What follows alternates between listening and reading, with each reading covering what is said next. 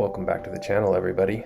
Today is our second video of the Foundry in Action series, and we're going to be diving into the data monitoring health checks for our data sets. And data sets, if you watched the previous video, we created data sets using Code Repositories via data pipelines that are built in PySpark. And today we're going to look at how we can monitor the health of those pipelines using Foundry's built-in monitoring tools. And it's really cool. Every output data set gets a dashboard for these health checks, and you can customize it and add the checks you want or remove checks you don't want. You can add different alerts and alert levels, which is really cool. Control severity, which is also really important. A lot of people take for granted, how hard it is to create a decent alerting system.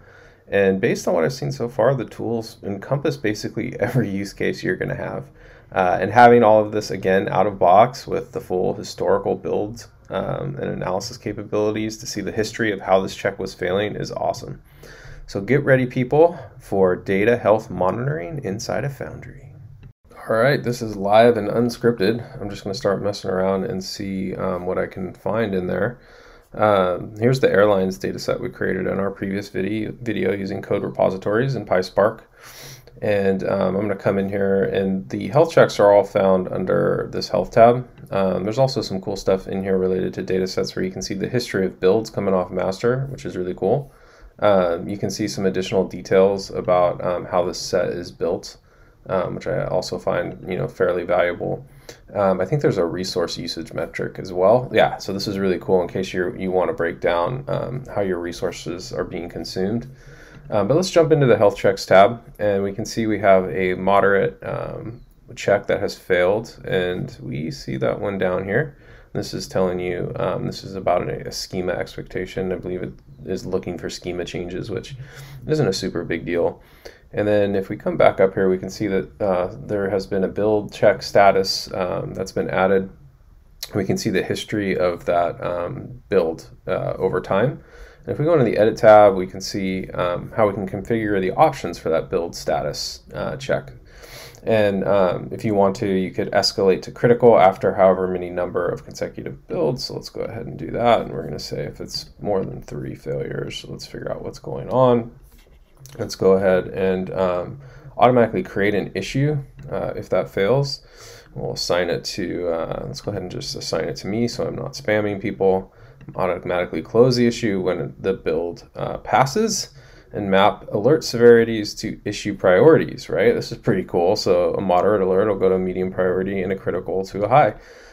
It's really overlooked how important it is to get your priorities right, because if you screw this up, what will happen is it just becomes noise. Developers will ignore the issues if everything's a critical, right? So like critical needs to mean something. It means like absolutely drop everything. This is a crisis, right? Like we have to get production back into a stable state. Maybe it's even more critical to, if critical might even mean to be something even more severe for your organization. But the ability to properly use this feature here is really, really important, in my opinion, to get developers to actually pay attention to what's coming out of here. So let's go ahead and save that, and we're going to go ahead and look at adding or look at some of these other options. This one is a time-based check. It's basically saying, if this thing has been, if the data set hasn't been built after a certain period of time, alert me about it. And then let's go and take a look at adding some new ones. So here are the categories. You got status checks, time-based checks, size checks, content checks, and schema checks. This is pretty cool. I wonder what I can do under content. Add column, allowed column values, approximate correlation. Oh, that's cool. Oh, percent null. That's cool. Numeric mean. That's pretty cool. We'll add a primary check, 100% unique. Let's do that, and non-null. This check passes when the primary key composed of columns. Select a column. Does anyone remember what our primary key is in this table? I do not remember. Code description, average departure date. Let's check.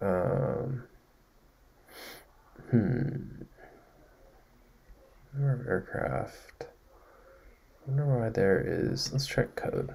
Let's just see if that is 100% unique and not null. Escalate to critical after 3 failures, and let's make this a low, like a moderate severity level. And there we go. And I don't know where I can add severity, so I'll try and find that next, and say this is just a demo check. And then let's also create an issue automatically out of this check, and let's map the severities again. And let's see here, I must be missing like a required. I'm able to change the columns of this just once it's saved. And oh, there's another check with the same columns. All right, so it looks like I'm adding a redundant check. So let's delete that, and let's go with total flights, number of aircraft, total capacity in pounds, maybe?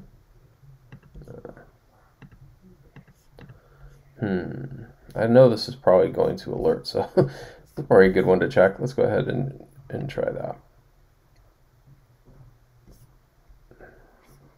All right, and let's see where it added it. Content. All right, so I have my content check, and this should fail, I'm guessing, because I don't expect total capacity in pounds to be unique, and it's probably going to be null in a lot of cases.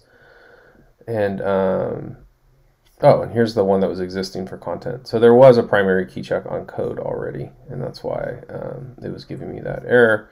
So let's go ahead and just force a build and see if we can trigger a failure. And you can check like the progress of your builds in here too. So you can jump in and it'll start showing you the status of everything that's going on within the application. And let's see, progress details, here we go. Okay, cool. Looks like we can toggle some additional detail on the Gantt chart. So that's pretty cool. All right, well, my build succeeded, so let's go back and check the health checks and see if any of these have failed. Oh, look, our capacity in pounds did pass. That's pretty cool. I thought for sure some of those would be null and they would be non-unique. So calling unique, all right, cool. And let's see what else we've got in here. Let's check let's see these status ones. Let's see job status. Most recent job run on a data set succeeded or failed. Sync status check with them. That's kind of boring. What are the size checks about? Data file count, partition set, row count, transaction file count. This could be good. Let's maybe say if for some reason we're getting no data, that could be a problem, right? So check whether the total number of rows is less than or equal to, let's just say 1. That would be bad. And is greater than or equal to, let's see, well, I don't really care about it. It's going to be huge data sets, so I don't really want to do that. Is at most deviations away from the median. Ooh, that's kind of interesting. I wonder how it does that. Approximate standard deviation away from the median.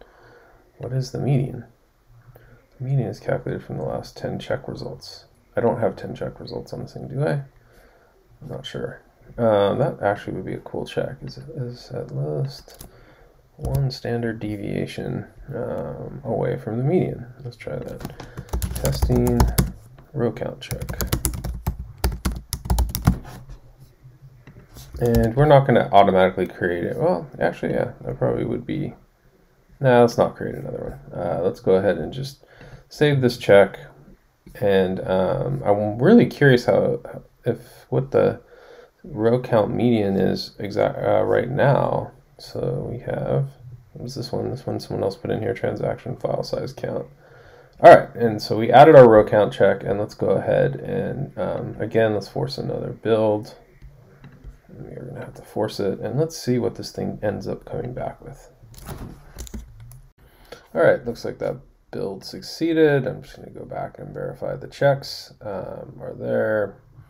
And let's see, testing row count. I don't know if this is being triggered. It's weird. It's not giving me, could not compute the median deviation. I knew that was going to happen. That's kind of a bummer, man.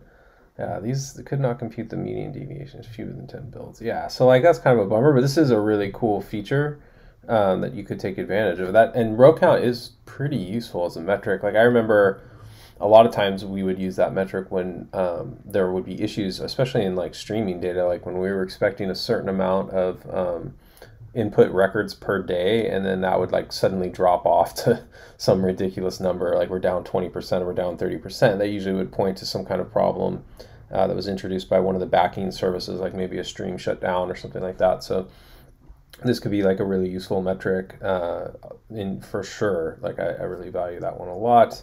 And all of the standard content ones are there. Oh, that's cool. You can do some column checks too against the schema. I probably would be putting those checks like I showed in the code repositories inside unit tests. But this could be useful if you're not using code repositories for sure. You could add the same kind of assertions that we added in our unit tests in here, which is cool. And I am going to get to Contour soon. What's cool, Contour lets you analyze these large data sets with just standard visualization tools. And you can create the data sets you monitor here, right? So like in Contour, instead of using code repositories, you can use Contour to create your output data sets and do a lot of the same thing. And what's cool about Contour is it uses this ultra performance Spark environment, which is pretty damn cool. I can't tell you how they do that, but they have this like ultra performance Spark environment that's built onto Contour, so you can create these data sets and also reports and dashboards in Contour extremely fast on large data sets, which is really cool. So look out for Contour. Contour is going to be the basis of our Foundry for Gaming application. So I'm not going to build a code repository. And just a heads up, like what is Foundry for Gaming? It is the sample app I'm going to build on top of Foundry with a friend of mine who started a gaming framework called the Game Plumbing Framework. And it's a framework for Unity games. And it's actually agnostic. The messaging system and telemetry streaming system is the server that backs that is agnostic to the gaming framework, but we're going to build it on top of a Unity game, which is just a simple rock, paper, scissors game. And we're going to stream telemetry data into Foundry. And I'm going to show you, I'm going to build the reporting systems and data sets in Contour. I'm going to show you how you can then export those features for other people to use, which will be the subject of another video, which is pretty cool.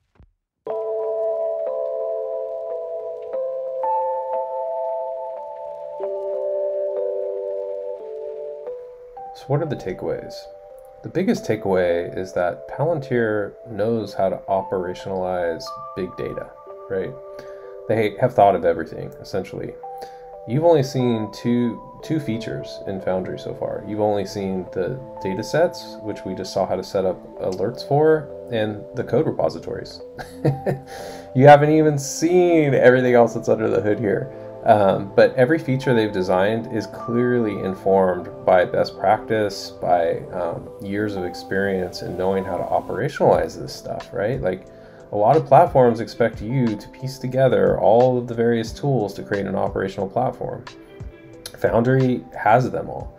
And in upcoming videos, we are going to be building an app, which will be Foundry for Gaming, and I can't wait to show you the rest of these features. We're going to, like I said, we're going to use Contour to build the telemetry system that'll do all of the reporting on our gaming telemetry, and that can be used to power A/B testing, which is going to be really cool. A/B testing is the lifeblood of gaming platforms, and it really drives like when you find who the power users are, how you can keep people engaged with your game and deliver a better user experience. So we're going to build something similar to that and try to see how we can leverage Foundry. And there's a feature in Foundry you're going to learn about soon that's going to blow your mind, because those types of projects can actually be shared.